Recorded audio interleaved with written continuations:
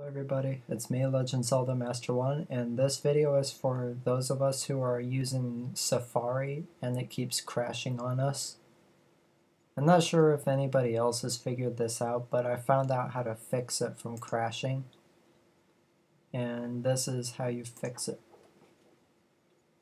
First you go to wherever, Google, whatever search engine you use, and you type in Safari.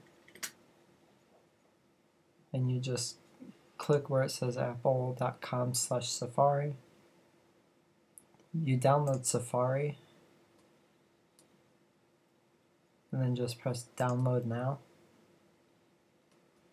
And when it finishes downloading, you uninstall your current version of Safari and then install the newer version.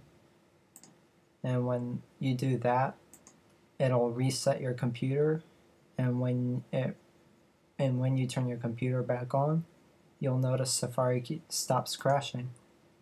And you don't have to worry about your tabs or anything being forgotten because it'll still be kept in memory.